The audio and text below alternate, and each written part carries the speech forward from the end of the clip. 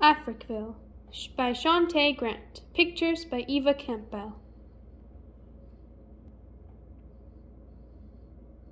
Take me to the end of the ocean, where the waves come to rest and hug the harbor stones, where the grass runs high up the hillside and the houses lay out like a rainbow, where home smells like sweet apple pie and blueberry duff, where take me up over the hill, where the berries are thick and tasty.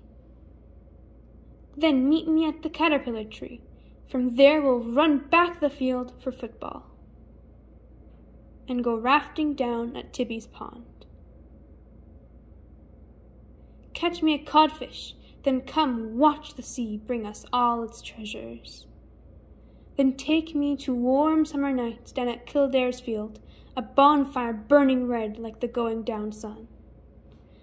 Take me to where the sky turns purple and rose in the morning, and the light makes the salt water sparkle like diamonds and stars. Take me to where the pavement ends and family begins, where my great-grandmother's name is marked in stone, where stories are shared all around me, the old songs still quietly singing, where memories turn to dreams and dreams turn to hope, and hope never ends. Take me to Africville.